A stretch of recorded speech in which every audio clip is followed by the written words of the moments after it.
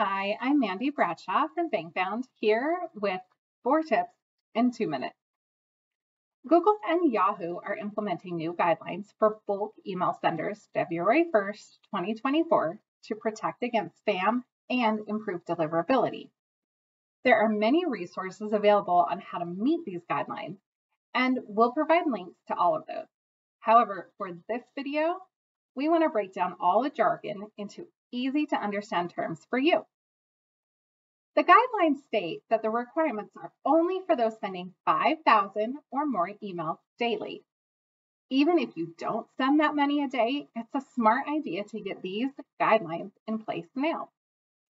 The first step to meeting the guidelines is to ensure that your domain, aka your website, has SPF and DKIM in place. SPF and DKIM are both email authentication methods. They're like our driver's license or passport. They're to prove who we are. DKIM does this by adding a digital signature to outgoing messages. SPF protects against spoofing.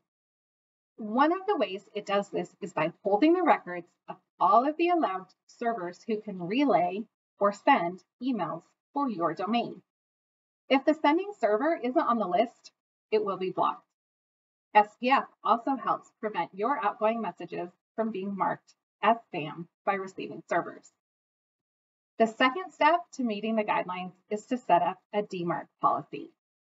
DMARC is the second layer of email authentication that helps protect email senders and recipients from advanced threats that can be the source of an email data breach when a sent email fails SPF and DKIM authentication. Essentially, DMARC is the bouncer of an email club.